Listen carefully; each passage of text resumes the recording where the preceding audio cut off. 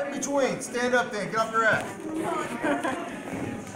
Right in between. He's going to start basing up. I'm going to scoop. This is not Iowa. Does everybody remember this? I'm sitting. I'm literally sitting on his foot. Right here. I'm right back on him here. Right hand over the top. I'm not putting everything. I'm not coming up over the top. I'm not doing that. I'm staying nice and tight. Here, I'm cupping his ear, bringing him down. Left hand, I'm putting him in that loop. You understand? And I'm going to squeeze my elbows together. Here to here. Squeezing the elbows together. Where does he naturally want to go from here? Forward. Right down. Look what I'm doing with his foot. Look what I'm doing with his foot. I'm just bringing his foot right to his face. That's all I'm doing. Two things are going to happen. One, he's going to pin himself.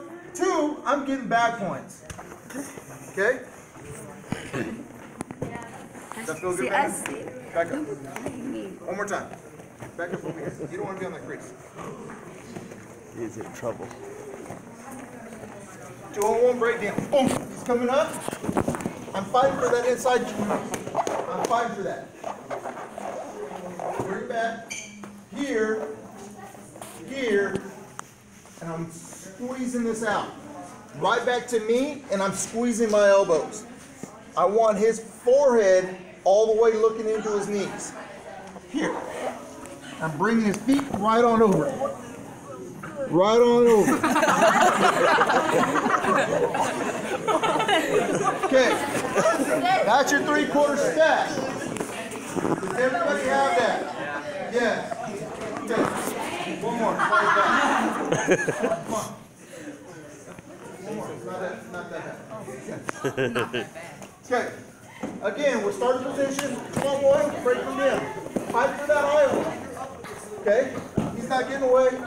I'm knocking him over. Look, he's on his hip right now, right? Doing the same thing. Same thing. He's on his hip. Right hand is going right in between the legs.